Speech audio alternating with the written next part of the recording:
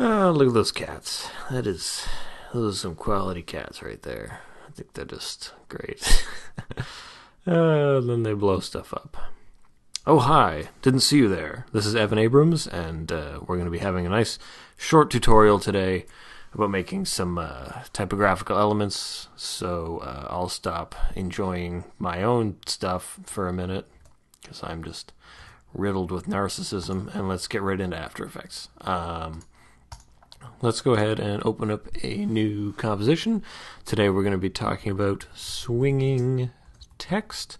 And for those of you who wonder, swinging text is not actually text who, while married, also likes to engage in intercourse with other married couples. I'm sure there is text that does that, but I have little to no interest in telling you how to make that. Let's just make that 10 seconds, and let's get to it. Step one, we're making something with text. We need some text. So we can go right-click here, New Text. That's a fun way to make text. Or you can click this button here, and then click in here and make some text, if you're into that. Anytime you're typing text and you don't like it, hit Escape, and it'll get rid of it. If you do like what you've typed, hit the Enter key on the number pad to accept it. Or you can click somewhere else down here. That's another great way. If you don't like clicking this or right-clicking or whatever, you want that tool faster, you go Command-T. Hitting it twice gives you vertical text. Hitting it once gives you horizontal text. Just like that. So, without further ado, we've covered the text tool. Let's make it happen. Let's type some text. Let's use my name, because my name is wicked cool. When we're doing this technique, you want to have every word separate. So let's make the first word. It's Evan. That's my name. What kind of font do I have that's cool? Bebas. Bebas is actually pretty good text. Font. Sorry. So you've got your text. You kind of know what you want it to look like, maybe. We want to have this in a column. And the important thing is that all of these things that we have, we take the anchor point and we put the anchor point near the top. Near the top. So we want it as close to that little dot there as we are comfortable. So that'll do. Zoom this back out here.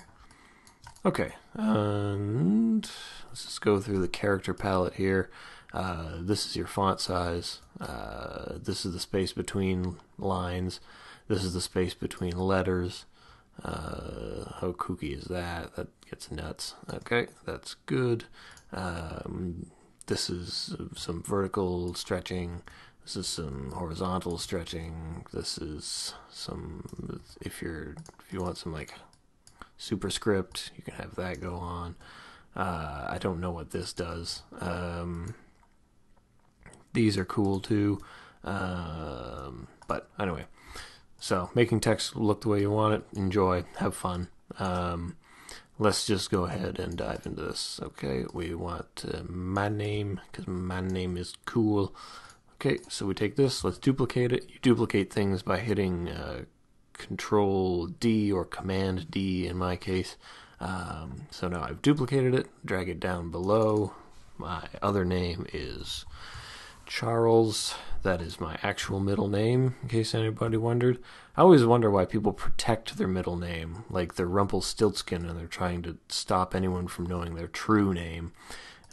Quite frankly, you shouldn't give a whoop-dee if anybody knows your middle name or not. The only people who care are basically whoever takes the census and stops you from voting. My last name is Abrams, Abrams.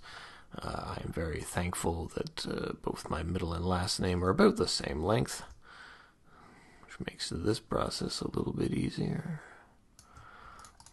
Take everything, just kind of double check that everything's in the center. Sometimes that doesn't happen. Let's see, how are we looking for size here? Kind of don't like that it's a bit big. Let's just scale everybody down a little bit.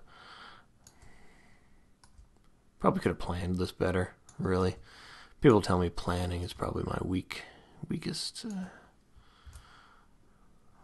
area. Okay, so that'll do. Let's drag these things a little bit into the middle.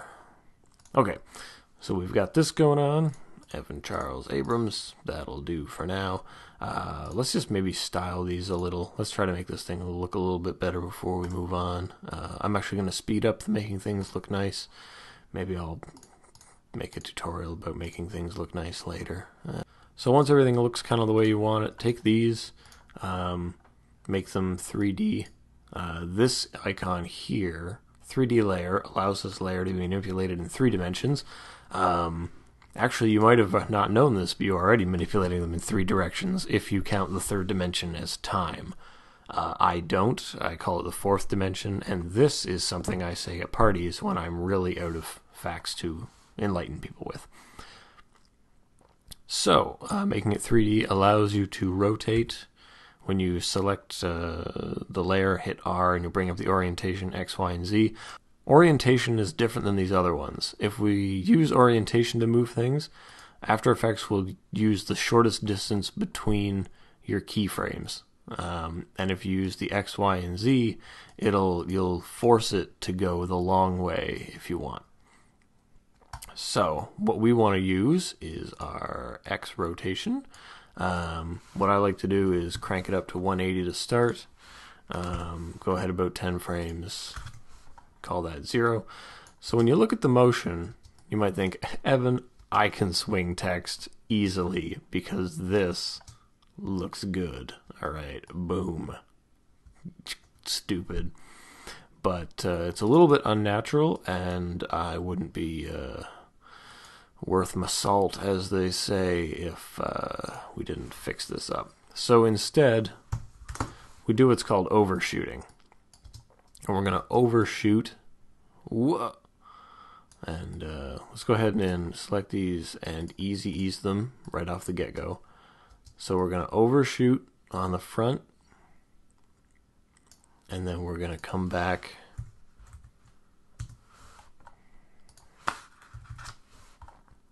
So we're coming forward too much, backward too much. Whoa.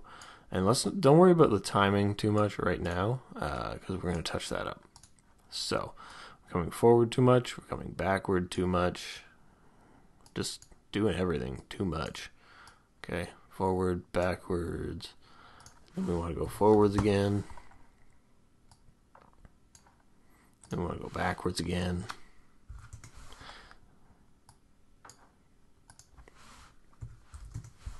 Forwards again, forward, backwards.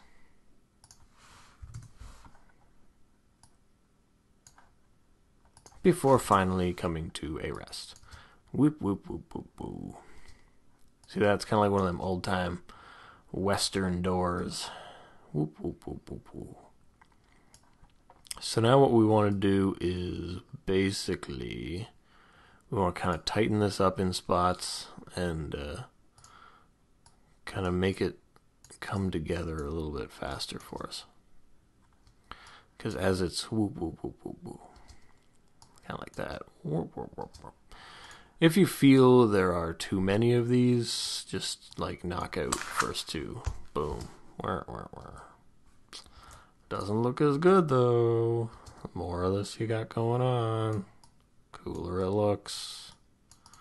I guarantee you.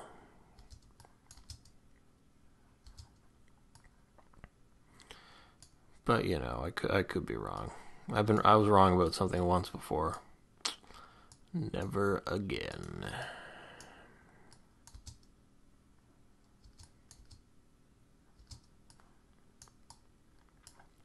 Basically, what you're trying to do is convey a sense of weight to this thing to show that it is a big, heavy letter. Sounds all right. The other thing you want to do is have it fade in right around 90. So you can see digitally here you're at $1.10.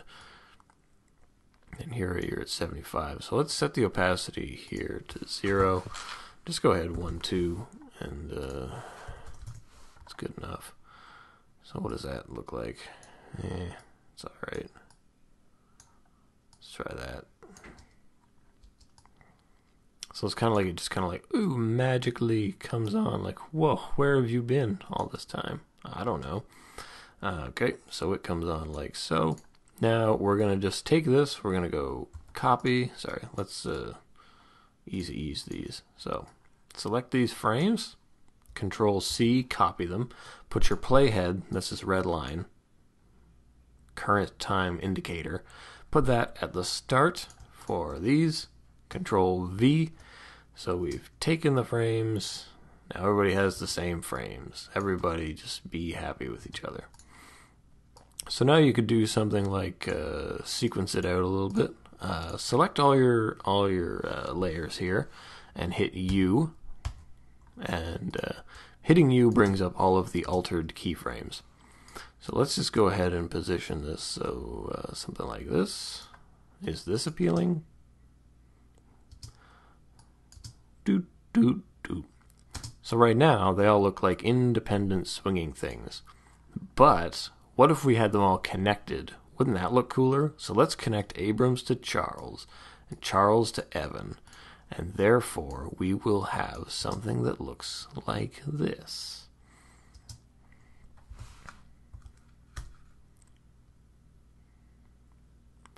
Do, do, do, do, do, do. Pretty cool, eh?